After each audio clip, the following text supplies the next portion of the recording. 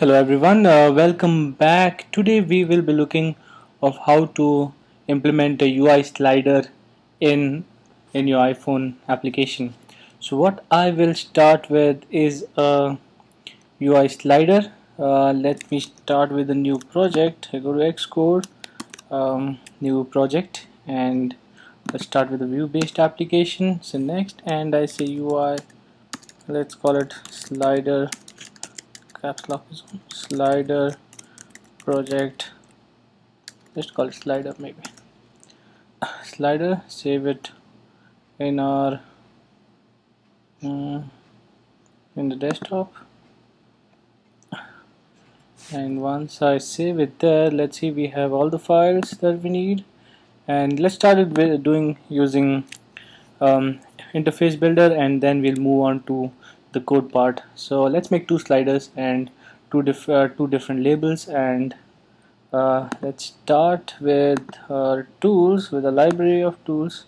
So first I need is a UI slider. So I drag and drop a slider in my screen. Let me increase the size for this. Let me set the properties, minimum 0 and let's say maximum 100. So if we're going from 0 to 100, what is the current? 0.50. let's make it 0. That shows the initial position. Continuous minimum image, so you can set images for this. A bunch of different things you can do with your slider.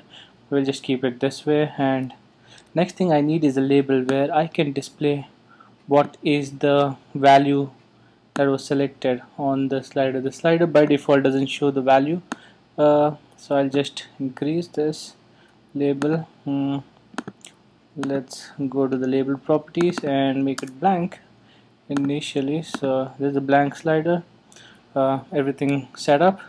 Now what I need to do is go to the file owner, which is a view controller file. So let me go to the view controller file and write some code for it. So as I mentioned before, so for interface builder we create outlets.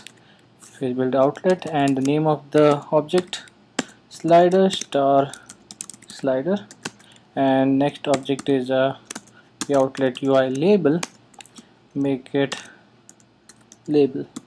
So these two things. Next I need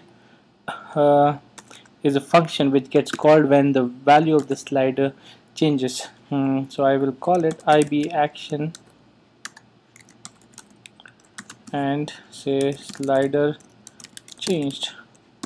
Call it that. Copy that, implement it in the implementation file, and now we need to connect the elements with the code. So let's go to the, so you see label has appeared, slider is there, so let's connect them. So it's connected, and next is the action. So when there's no touch, there's touch up inside, but for this we'll do it for value change. Every time the value changes of the slider, we need to display the value. So then go back to the function now. So when the slider value changes, it will call this function, and we'll call it label dot text equal to string. We saw how to create strings last time. String with format. This time instead of giving a object, I'm gonna give a float value, because slider dot value, if you look at it, it's a float value. So I'm gonna get a float back, so I want to display that float. So there you go, we have it set up. Let me run it and let's see if it works. It opens the iPhone simulator, and here we go. iPhone simulator application loads up, window loads up, on top of that the slider view control loads up, and we see our slider. There we go. Now if you see, there are a lot of decimal places. What if you want to have only 2 decimal places? This comes from C again. So if I just want 2 decimal places, plus 0.2. If you want 3, you put 0.3. So you'll see 2, 3 decimal places. So there we go, that's our slider. Now I'll make another slider just below it, a little bit more below it, and do it programmatically, so we know how to do it programmatically too. So the first function that's called view did load, let's uncomment that, go below it, UI slider star slide. Let's define this in the .h file. So I can say IB, not IB outlet, UI slider star slider code and UI label slash label code. Okay, so we have both the elements defined in .h file. Let's write the rest of the code here. Slider code equal to, we have to allocate and initialize it. Allocate, initialize frame. Where do I want it? Let's say I want it at 10. I want it way below 100. Width is 300. Height is 30. So there we go. A slider is there. And slider code dot, we set minimum value, so let's that also. Slider dot maximum value equal to 100 again, or let's change it to say 50. And let's see, slider code dot